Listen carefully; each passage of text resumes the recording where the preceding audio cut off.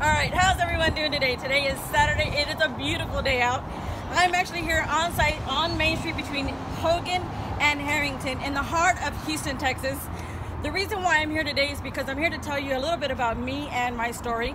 Basically, we're here where the Pan American used to be, was at the heart of Houston music, the beginning of many careers, many stories. I'll tell you briefly mine. I lost my dad at an early age. He was only 35 at the time. I was 7. It's a long story behind it. But anyway, we're here to tell you the good part of that.